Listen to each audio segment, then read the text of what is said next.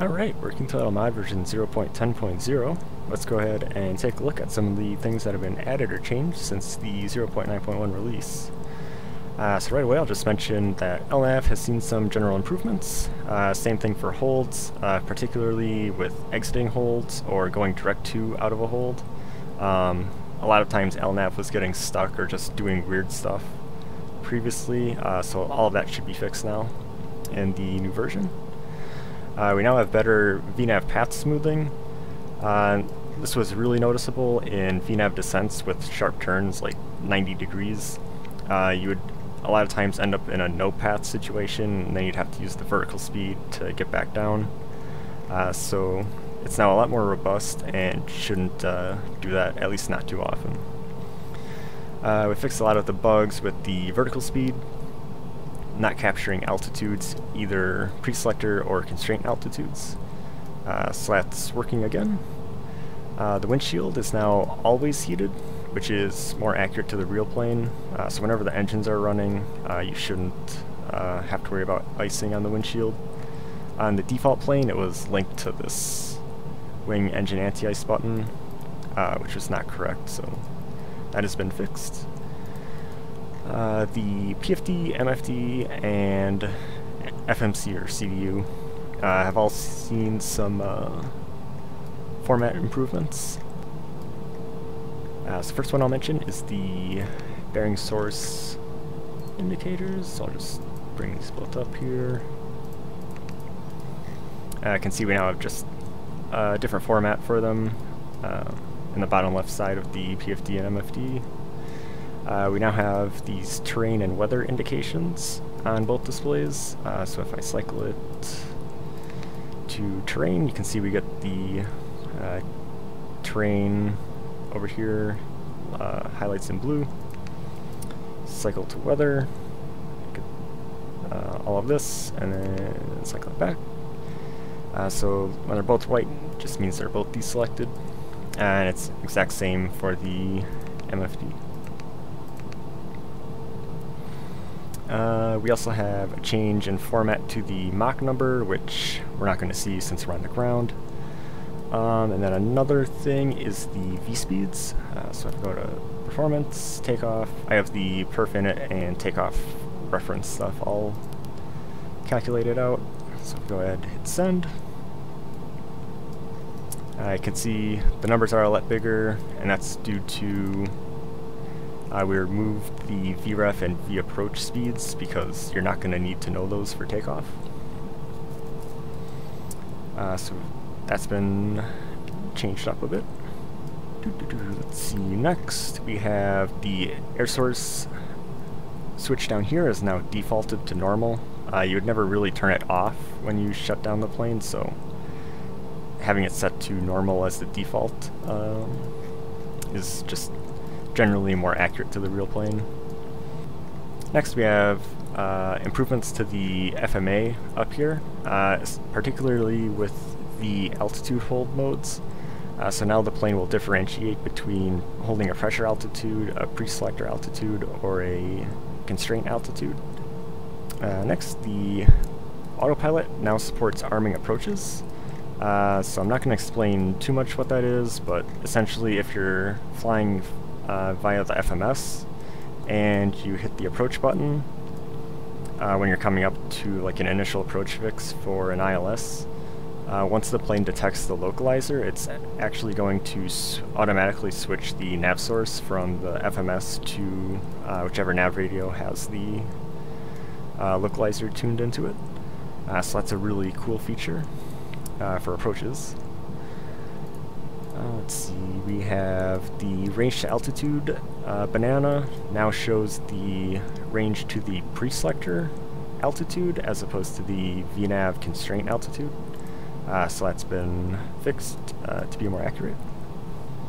And next we have a work in progress message system. And this will give you alerts to either things that you have to do or things that the plane is about to do automatically. So just one example would be like if you're approaching the terminal area for an ILS, first thing you'll see is this MSG pop up in this corner of the PFD. So that should alert you to look at the FMC.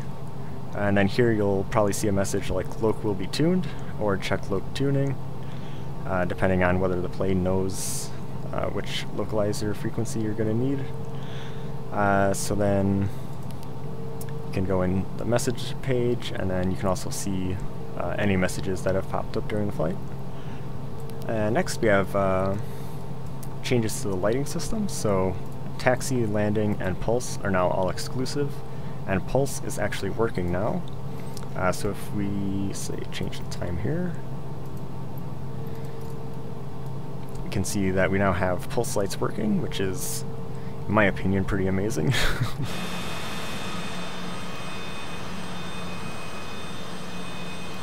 And additionally, the strobe lights have been changed to have the right flashing sequence.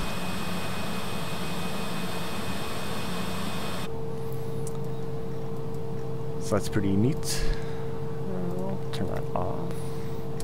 Okay, going back to the radios, we've now updated the Nav 1 and 2 radio systems. So if we click on the LSK next to the radio, we now have this control page.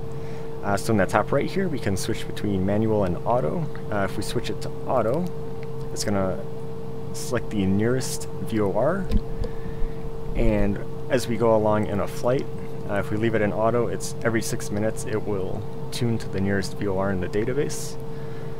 So in real life, this is used to help with the aircraft's positioning, but that's not really an issue in the sim.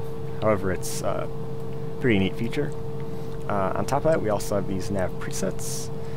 So we can preset up to 20 frequencies, and this is shared between both of the Nav radios. So if there's an area you fly out of a lot, you can say preset a nearby VOR frequencies or ILS frequencies, just so you have them to quickly switch to. And one of the final things here is the ability to now do vertical direct twos. And so just to give a brief example here, if I move my map over,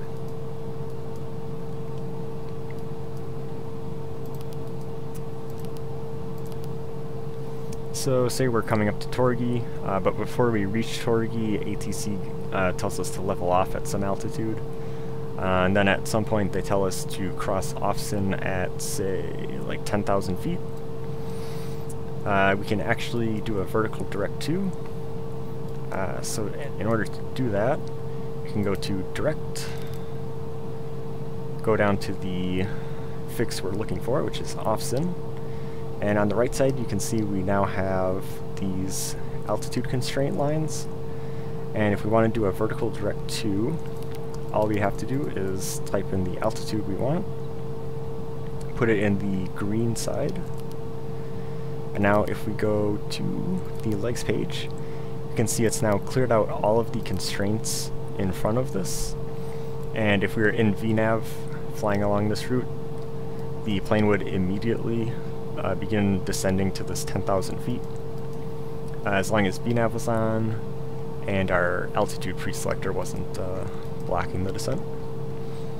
Additionally, if you have an at constraint in the legs page, say like down here, you can just select the line from the direct page. You don't have to type anything in.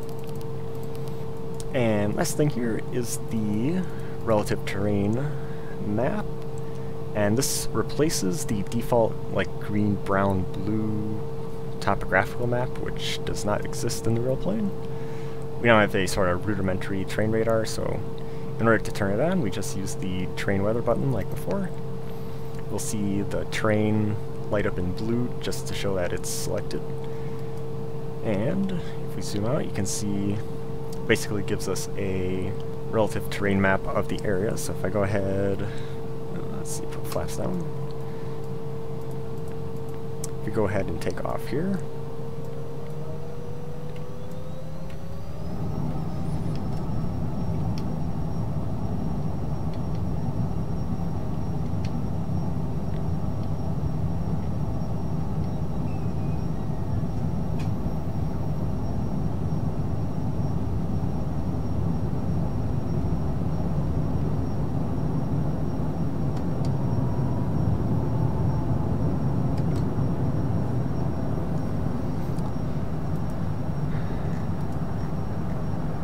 And here you can see the flaps 35 and flaps 15 markers, just to show the max operating speeds of them.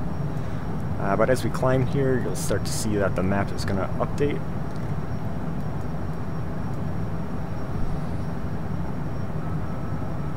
And it's a relative terrain, so as soon as we're above any terrain, it's going to disappear. So we still have terrain that's above us, way out here and behind us. And as we climb up, you'll see it slowly just disappears. And if we go back down, you'll see that the plane starts to refresh. And last thing I'll cover here is the Nav Source Preset. So the indication for this is over here, it's showing preset, and then you have this box. And so previously, if you wanted to change the nav source, you would use the nav source button here, and it would switch between FMS1, then go to nav1, nav2, and then back to FMS. However, now we have the preset system. So whatever is in this box is essentially like a standby nav source. So when you hit this nav source button on the DCP, it's pretty much just going to cycle between this nav source that's active and then the standby one. So right now it's in VOR1, so when we hit nav source, it's going to switch to VOR1. And you can see FMS is now in the preset.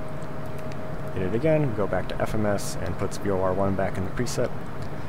In order to switch this, we use the data knob. So it's the inner knob that's nested up here. And all we have to do is turn it. And we can see now it has VOR2 in the preset. So when we hit the nav source, we get VOR2, FMS goes in the preset, hit it again, and they both switch. And the last thing you can do is switch between VORs. So if we go back to VOR2, we see FMS is in the preset, switch the data knob, you can now see VOR1's in the preset, and we can cycle between the two VORs. And just to get back to the FMS, cycle the data switch again, or turn the data knob again, hit nav source, and go back to FMS.